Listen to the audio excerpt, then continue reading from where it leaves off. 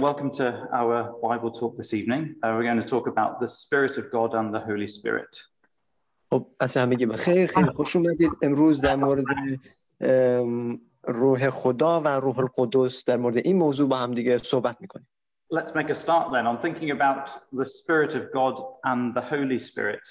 Now, I have given a similar talk here not that many years ago, and I started with a question that I thought I might start again today, but given the lack of audience or smaller audience in the room, I thought I might ask the question rhetorically, which is, where in the Bible do we first read about the Spirit of God? خب اصلا همگی بخیر. در مورد موضوع روح خدا و روح القدس صحبت میکنیم. این موضوع رو چند سال پیش من در همین جا در مورد صحبت کردم، اما نه به این جزئیات و امروز بهش بیشتر میپردازیم. So if you've got a Bible with you, let's turn to the first page. So if you've got a Bible, we turn to the very first page of the Bible, Genesis chapter 1. اگه کتاب مقدس همراهتون هست، به اولین صفحه کتاب مقدس پیدایش باب 1 میریم. And we can see in Genesis chapter 1 and only in verse 2 that we have the Spirit of God mentioned. و می‌بینیم که در پیدایش باب 1 تنها در آیه 2 روح خدا ذکر شده. So it says, in the beginning God created the heavens and the earth. The earth was without form and void, and darkness was upon the face of the deep, and the Spirit of God was hovering over the face of the waters. و می‌بینیم که در آیه 1 فرمودن که در آغاز خدا آسمان‌ها و زمین را آفرید. زمین بی شکل و خالی بود و تاریکی بر روی ژرفا و روح خدا سطح آب‌ها را فرو گرفت. So we can see there, right at the very beginning of the Bible, then we've got this mention of the Spirit of God, of God's Spirit. پس می‌بینیم که از همون ابتدای کتاب مقدس این واژه روح خدا درش ذکر شده.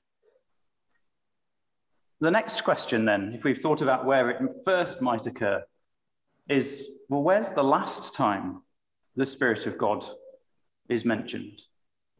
سوال بعدی اینه که آخرین باری که روح خدا ذکر شد کجا بود؟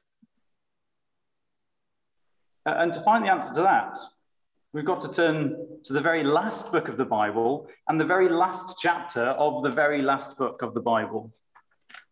و برای این بایستی بریم به آخرین کتاب مقدس و آخرین باب این کتاب، یعنی کتاب مکاشفه یوحنا. So we turn all the way over to Revelation and chapter 22. به مکاشفه یوحنا باب 22 میپردازیم. Revelation chapter 2, and we'll read from verse 16. مکاشفه یوحنا باب 22 و از آیه 16 با هم میخونیم. I, Jesus, have sent my angel to testify to you these things in the churches. I am the root and the offspring of David and the bright morning star. And the Spirit and the bride say, come. And let him who hears say, come.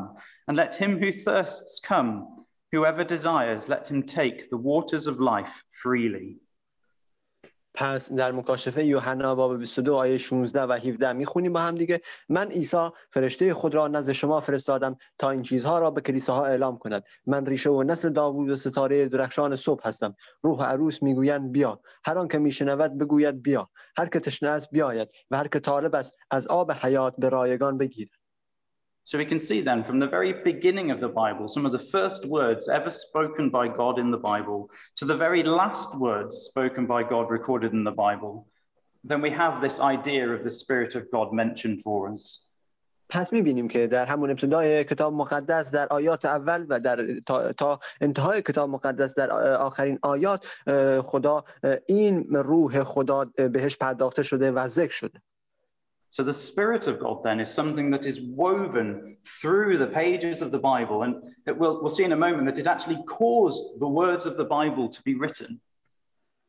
پس روح خدا چیزی هست که درون صفحات کتاب مقدس به چشم میخوره و فراوان هست و در حقیقت باعث شده که کلمات کتاب مقدس نوشته بشه. If we have a look, it's on the screen here, and it will be a bit small for people that are sat in the audience, but it's 2 Peter chapter 1, verse 19. پس در اینجا در ادامه میریم به دوم پتروس باب 1 آیه 19 رو با هم دیگه میخونیم. So 2 Peter is one of the letters near the end of the New Testament, just a few pages back from Revelation. دوم پتروس یکی از اون نامه‌هایی هست که در انتهای عهد جدید هست و تقریبا چندین صفحه قبل از مکاشفه یوحناست. And in that letter, in chapter 1, verse 19, we read, "And we have the prophetic word more fully confirmed, to which you will do well to pay attention, as to a lamp shining in a dark place, until the day dawns and the morning star rises in your hearts, knowing this, first of all, that no prophecy of Scripture comes of someone's own interpretation.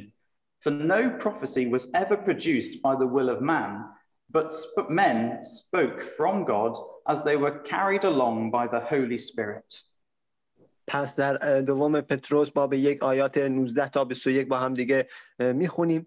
به علاوه کلام بس مطمئن انبیا را داریم که نیکوس بدان توجه کنید، چرا که همچون چراغی در مکان تیره و تار می درخشد تا آنگاه که سپیده بردمد و ستاره صبح در دلهایتان طلوع کند. قبل از هر چیز بدانید که هیچ وحی کتب مقدس زایده تفسیر خود نبی نیست، زیرا وحی هیچگاه به اراده انسان آورده نشد، بلکه آدمیان تحت نفوذ روح القدس از جانب خدا سخن گفتند. So Peter was saying that this word of God that we've got was written by people who were moved, who were carried along, who were instructed by God's Holy Spirit. پس پتروس در اینجا گفته که این رو بیان کرده که این کلام خدا توسط پیامبران از طریق خود خدا بهشون داده شده و بر اونها وحی شده. And we can use that word like a light shining in a dark place. و میتونیم این کلمه رو به کار ببریم مانند ستاره، مانند چراغی که در مکانی تیره و تار می‌درخشد. So the Spirit of God then is something that's mentioned right throughout the Bible, from the very beginning of the Bible in the creation record to the very end of the Bible in Revelation. بنابراین روح خدا از در تمامی کتاب مقدس ذکر شده، از همون ابتدای کتاب مقدس، از زمان خلقت و تا انتهای کتاب مقدس که ضبط شده برای ما در کتاب مکاشفه یوحنا. God's Spirit, His Holy Spirit, was active in creation. It is going to be active in the time that it talks about in Revelation, and it's still active now. It's been active through all the ages, through all times. و روح خدا، روح القدس در زمان خلقت فعال بوده و فعال خواهد بود در تمامی اعصار و در تمامی زمانها. Its purpose is to further to make happen God's purpose. و هدفش اینه که بیشتر هدف خدا رو محقق کنه. To bring about what God desires to be done and to make sure that what God wants us to teach is taught to complete His work. که اون چیزی که خدا مایل هست رو به انجام برسونه و اطمینان حاصل بشه که خدا به اون خواستش که اون چه که نیاز هست آموخته بشه و آموزش داده بشه، آموزانده بشه به همگان و همچنین کار او رو کامل کنه. But what is the Spirit of God then? پس روح خدا چیه؟ These are just a few of the ways that the Bible describes the Spirit of God.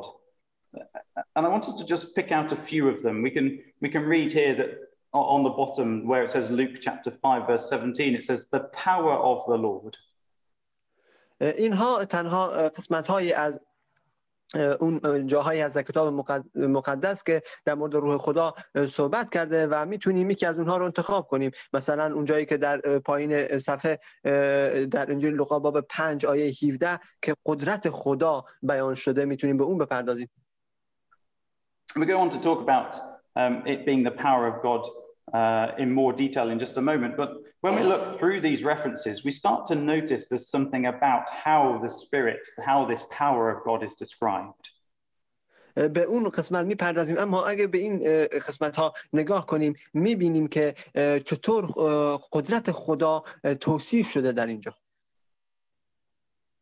I've put in circles in red here the word of or his or thy. که با علامت قرمز رنگ نشان داده شده، اون پسوند و حرف اضافه مثلا روح خدا یا قدرت خدا که از آن خداست، یک حالت مالکیتی برای مالکیت داده شده به خدا. Because the Spirit of God, or God's Holy Spirit, we can see from these references and the red circles, is something that belongs to God. چرا که روح خدا و یا قدرت خدا چیزی هست که متعلق به خدا هست. But very importantly in the Bible, it's never described as this phrase. It's never described as God the Holy Spirit. و خیلی مهمه در کتاب مقدس که هیچ وقت به این شیوه که در پایین نشون داده شده توصیف نشده، یعنی بگه خدا روح القدس، یعنی روح القدس رو به عنوان خدا در نظر بگیره. And that's because the Holy Spirit or the Spirit of God is something that belongs to God. و این به این دلیله که روح القدس یا روح خدا چیزی هست که متعلق به خدا هست. It's not described as being a God. It's not described as being something, if you like, equal with God or coexisting with God. It's described as being part of God's possession or in his command. و این چیزی نیست که توصیف شده باشه با به صورت این موضوع که خدا باشه روح القدس، بلکه مسئله هر چیزی هست که متعلق به خداست یا به عنوان مالکیت در اختیار خدا هست و تحت دستور خداست. It's something, as we've seen already, that he can use to further his purpose. و این چیزی هست که ایشون میتونه به کار بگیره برای به انجام رساندن هدف خودش. And the Bible is full of examples for us about how the Spirit of God works. و کتاب مقدس پر از مثال‌هایی هست برای ما که چطور روح خدا کار میکنه. We've seen at least part of one of these already when we thought about the record of creation. How the Spirit of God moved on the face of the waters and caused creative acts to happen over 6 days. و در اینجا دیدیم که در قسمتی از کتاب مقدس در پیدایش باب 1 آیات 1 و 2 دیدیم که این قسمتی از خلقت خدا بوده که توسط اون خلقت شکل گرفته.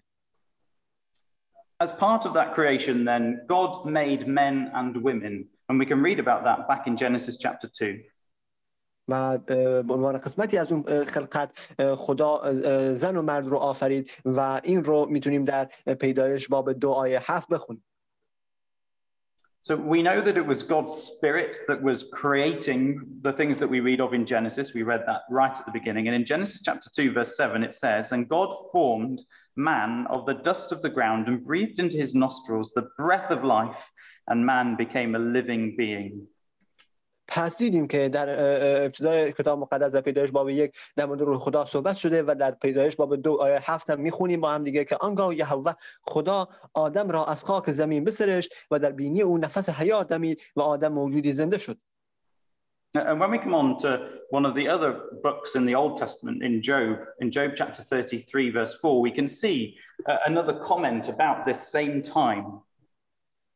و در یکی دیگه از کتاب‌های عهد قدیم در کتاب ایوب باب 33 آیه 4 با هم دیگه میخونیم. And it says in Job, "The Spirit of God has made me, and the breath of the Almighty hath given me." و در آیه 4 ایوب 33 میخونیم روح خدا مرا آفریده است و نفس قادر مطلق مرا حیات میبخشد. So not just in the way that creation was made do we have an example of the Spirit of God and his power. We have an example of the Spirit of God and his power in the way we have our life and our breath.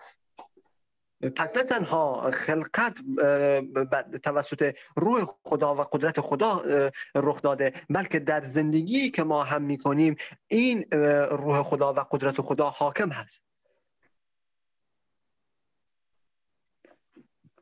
So we've seen already that the Spirit of God is something that is woven through the Bible. It caused the words of the Bible to be written, and it's also something that's woven through creation and gives life to things that God created. پس ما در اینجا دیدیم که روح خدا چیزی هست که در صفحات کتاب مقدس موج میخوره و باعث شده که کلمات کتاب مقدس نوشته بشه و چیزی هست که در خلقت و همچنین در خلقت و دادن حیات و به چیزهایی که خدا آفریده نیز دخیل هست و در اونجا هم موج میزن. But I might suggest that it can be sometimes a bit difficult to think about something that you can't really see or feel or touch. اما مسئله اینه که گاهن دشواره که فکر کنیم در مورد چیزی که ما واقعا نمیتونیم ببینیمش، نمیتونیم لمسش کنیم و نمیتونیم نگاهش کنیم. But that doesn't mean it doesn't exist. اما این به معنا نیست که وجود نداره. If we were to think about a paper aeroplane flying through the sky, اگه فکر کنیم در مورد یک هواپیما که در آسمان پرواز میکنه، it flies supported by air. این پرواز توسط هوا داره حمایت میشه. Air that we cannot see. و هوایی که نمیتونیم ببینیمش. But we know it exists. اما میدونیم که وجود داره. We trust that it exists. و اعتماد میکنیم بهش که وجود داره. We trust even more when we get on a real airplane and it's exactly the same air that keeps us afloat high in the sky. و حتی بیشتر بهش اعتماد میکنیم وقتی سوار هواپیمای واقعی میشیم و بهمون هیجان میده که ما روی هوا داریم میریم. So let's read about how we might understand about how we might see the power of God at work, and let's turn to Jeremiah chapter 10. پس بریم بخونیم از ارمیا باب 10 که ببینیم چطور به دقت نگاه کنیم به اون قدرت خدا که چگونه کار میکنه. Salman, I wonder if you might read for us Jeremiah chapter 10, and we're going to read from verse 1 down to verse 13. Shall I read it now, please, brother? Salman, that would be very helpful. Thank you. Okay. میریم به ارمیا باب 10 آیه 1 و آیه 13. ای خاندان اسرائیل، کلامی را که خداوند به شما میگوید بشنوید. خداوند چنین میفرماید: راه و رسم دیگر قومها را نیاموزید و از نشانه های آسمان مهراسید، هرچند دیگر قومها از آنها در هراسند، زیرا رسوم این قومها باطل است. درختی از جنگل میبرند و صنعتگر با قلم خیش به آن شکل میدهد، سپس آن را به طلا و نقره میآراید و به میخ و چکش استوار میسازد تا تکان نخورد. آنگاه همچون مترسک در بستان خیارند که سخن گفتن نتوانند و آنها را حمل باید کرد، از آن رو که راه رفتن نتوانند. از آنها مهراسید، زیرا نه بدی توانند کرد و نه نیکی. ای خداوند، چون تو کسی نیست. تو عظیمی و نامت عظیم در قدرت. ای پادشاه قوم ها، کیست که از تو نترسد؟ زیرا که این تو را می شاید، چرا که در میان جمله حکیمان قوم ها و در همه ممالک ایشان چون تو کسی نیست. آنان جملگی ابلهند و نادان، زیرا تعلیم بت‌ها چوب است و بس. نقره چکش خورده از ترشیش می آورند و طلای ناب از اوفاز. این بت‌ها کار صنعتگرند و عمل دستان زرگر. پوشش آنها لاجورد است و ارغوان، همه آنان کار مردانی چیره است. اما یهوه خدای حقیقی است، اوست خدای زنده و پادشاه جاودان. از غضب او زمین به لرزه در می آید و قومها را در برابر قهرش تاب تحمل نیست. بدیشان چنین بگویید: خدایانی که زمین و آسمان را نساختند از روی زمین و از زیر آسمان نابود خواهند شد. او زمین را به قوت خیش ساخت و جهان را به حکمت خیش استوار کرد و آسمان ها را به فهم خیش گسترانید. چون ندا در میدهد، غوغای آبها در آسمان پدید می آید و او ابرها را از کرانهای زمین بر می آورد. برقها را برای باران می سازد و باد از خزانه های خیش بیرون می آورد. آدمیان جملگی ابلهند و نادان، هر زرگری از تمثالهای تراشیده خیش طرفکنده خواهد شد، زیرا بت‌های ریختش دروغین است و هیچ نفسی در آنها نیست. Yes, please. Thank you, Salman. So in the first half of this chapter, then we have the prophet Jeremiah talking about idols. در قسمت اول این باب، نیمه اول این باب پیامبر ارمیا در مورد بت‌ها داره صحبت میکنه.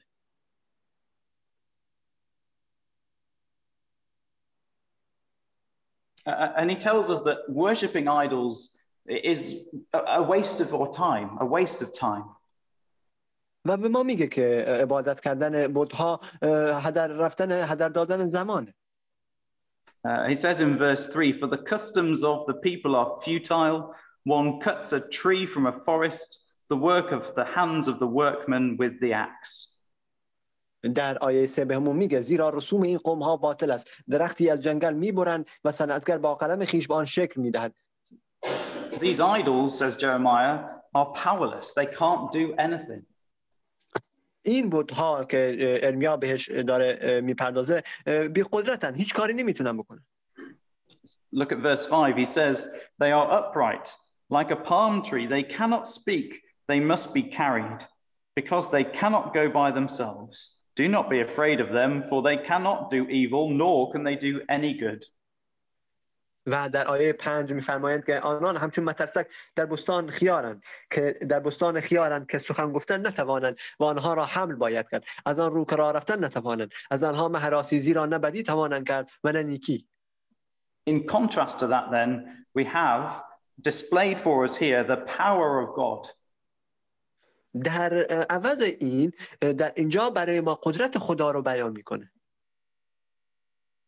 In verse 10 we read, "The Lord is the true God. He is the living God and an everlasting King.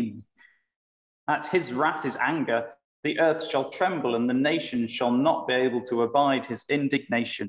و در آیه 10 میفرمایند که اما یهوه خدای حقیقی است، اوست خدای زنده و پادشاه جاودان، از غضب او زمین به لرزه در میآید و قومها را در برابر قهرش تاب تحمل نیست. In verse 12, we're reminded that he has made the earth by his power. So we remember back in Genesis chapter 1, it was his spirit that we read made the earth. And here we're just reminded that that is his power. و در آیه 12 به ما یادآوری میکنه که با قدرت خودش اینها رو ساخته، زمین رو ساخته، جهان رو ساخته. و برمیگردیم یادمون میاره در پیدایش باب 3 که به خلقت آسمان ها و زمین اشاره میکنه. So if we're ever worried, or if we ever think, so he established the creation by his power. It says here he established the world by his wisdom, and he stretched out the heavens by his discretion, by his thinking. و می‌فرماید که او زمین را به قوت خیش ساخت و جهان را به حکمت خیش استوار کرد و آسمان ها را به فهم خیش گسترانید. By just speaking, by the same power, then he has in verse 13 power over the multitude of waters in the heavens. He causes the vapors, the steams to rise up and ascend from the ends of the earth, and he makes lightnings and rains, and he brings forth wind out of his treasuries. و در آیه 13 هم می‌فرمایند چون ندادر می‌دهد غوغای آبها در آسمان پدید می‌آید، او ابرها را از کنارهای زمین بر می‌آورد، برق‌ها برای باران می‌سازد و باد از خزانه‌های خیش بیرون می‌آورد. So the Spirit of God is God's power. And if we're ever worried about not being able to see it, then what we can do is we can just look around us, particularly in this country.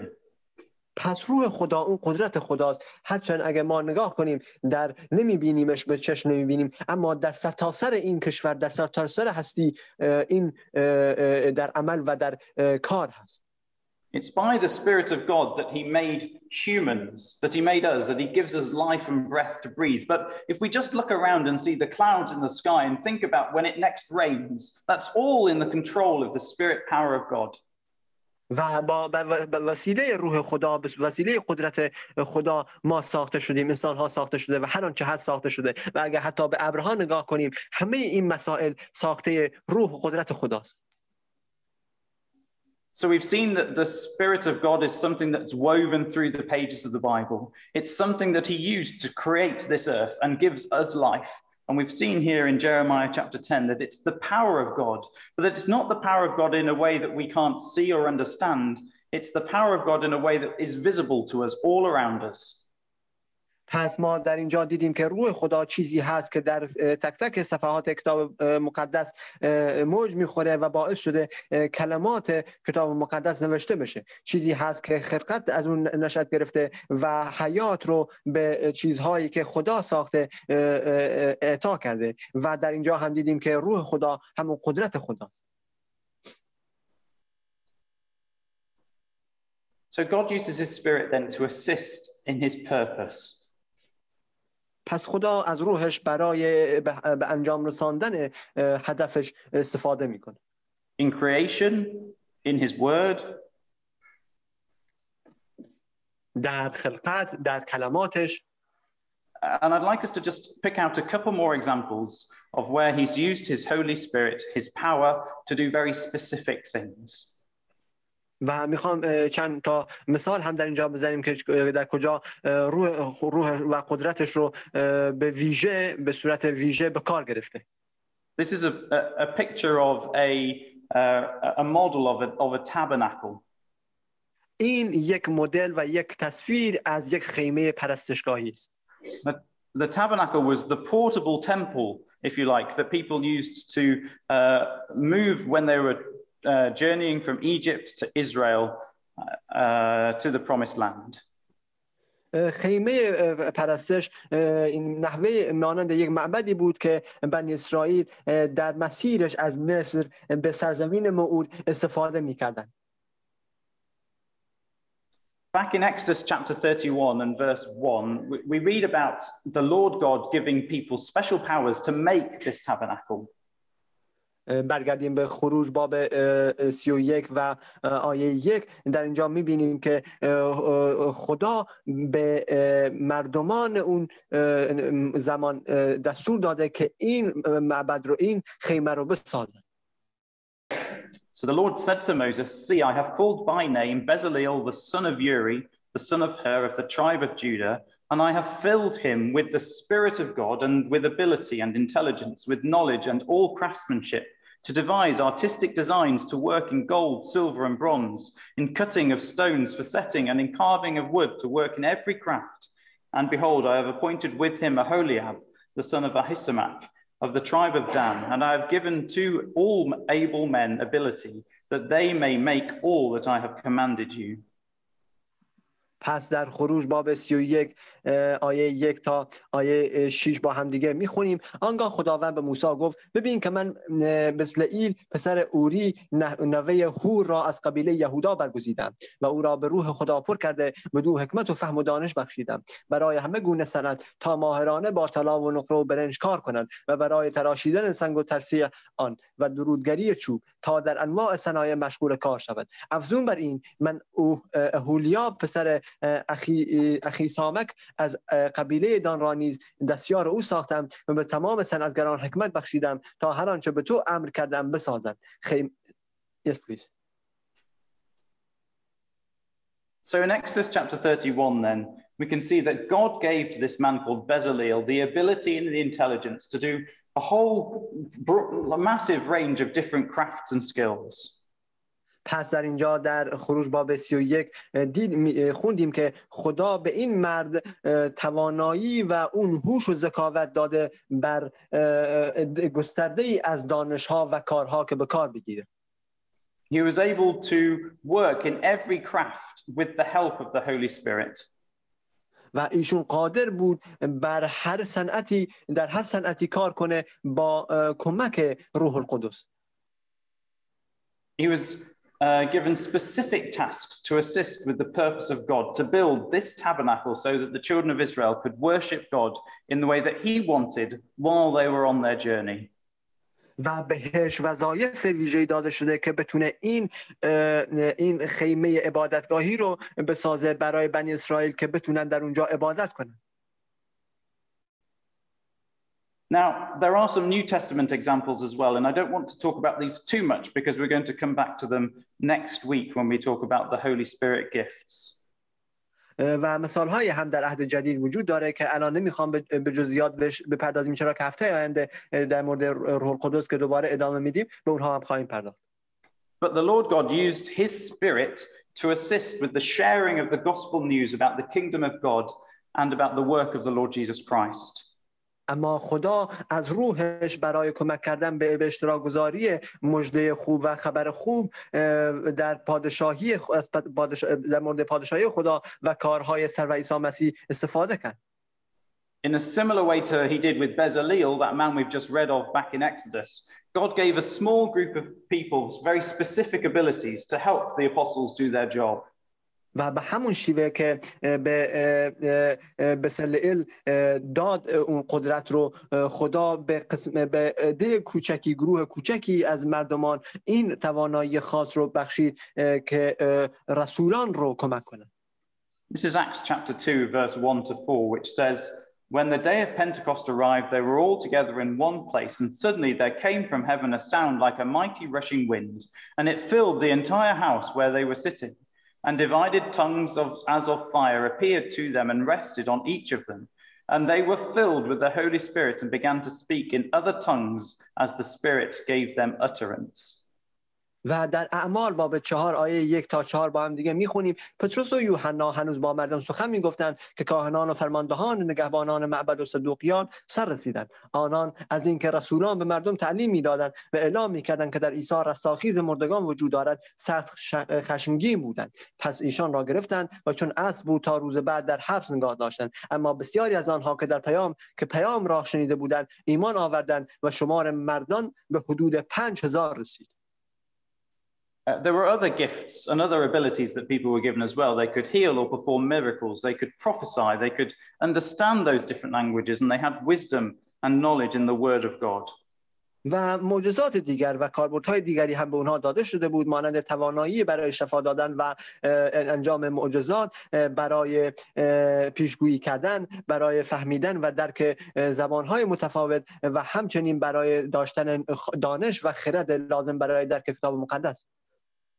And these gifts, this power of God was being used to spread the good news about the kingdom of God and the Lord Jesus Christ from Jerusalem to Samaria to the rest of the world.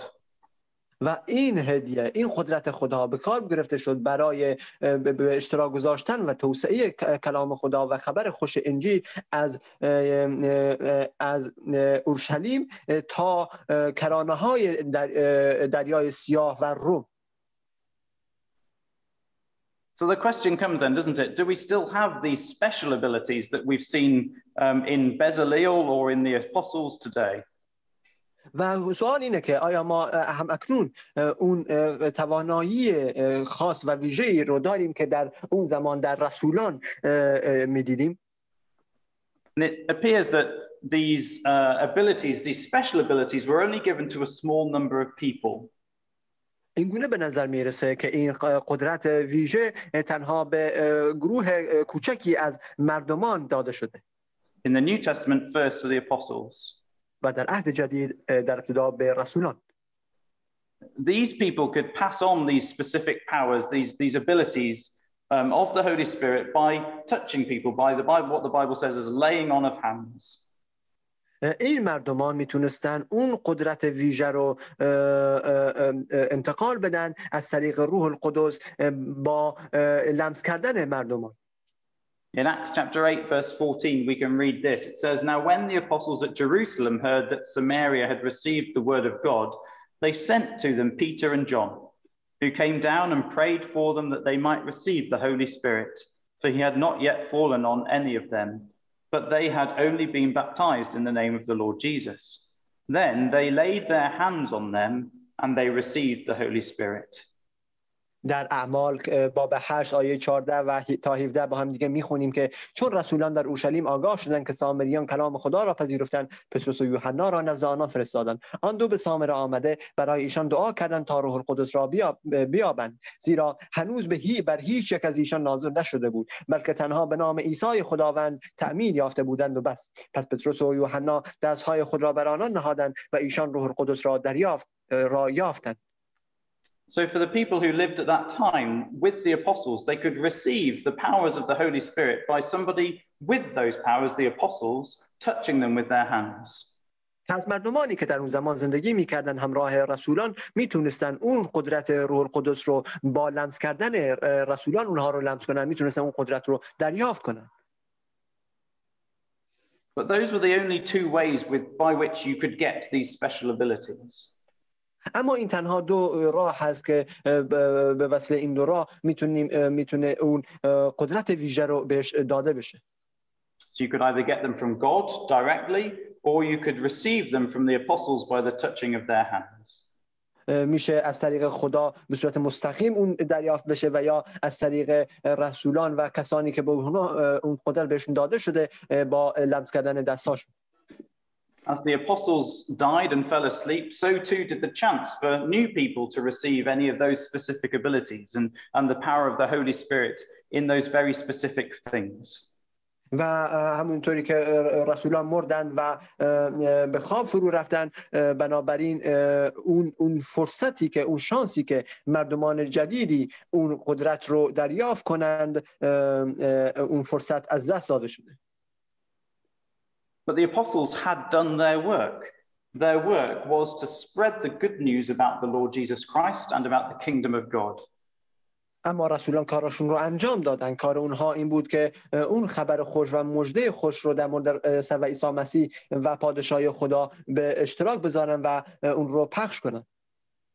The world had come to know about the gospel message, and that's the same gospel message that we've got written down in our Bibles. تمامی دنیا در مورد این خبر خوش و مژده خوش انجیل مطلع هست و این همون خبر خوشی هست که در اطراف دنیا در کتاب مقدس بناگذاری شده. And so there was no longer any need to have very special gifts for that. Rather, we can see and feel the power of God through his word. پس دیگه نیازی نیست که اون قدرت ویژه دیده به کار گرفته بشه، چرا که ما اون رو از طریق کلام خدا بهمون اون کلام و اون هدف محقق شده و بهمون داده شده. Now, just to, I suppose, complete the picture, the Bible does talk about a time that we believe is still future when God will once again use his spirit to give people specific abilities. کتاب مقدس در مورد زمانی که در آینده که خدا بار دیگر روحش رو به کار میگیره و اون توانای قدرت ویژه رو به مردمان میده سخن میگه. So we could look at the book of the prophecy of Joel in chapter 2, where it says, "And it shall come to pass afterward that I will pour out my spirit on all flesh. Your sons and your daughters shall prophesy. Your old men shall dream dreams, and your young men shall see visions. Even on the male and female servants in those days will I pour out my spirit, and I will show wonders in the heavens and on the earth, blood and fire and columns of smoke. And the sun shall be turned to darkness and the moon to blood before the great and awesome day of the Lord comes. And it shall come to pass that everyone who calls on the name of the Lord shall be saved.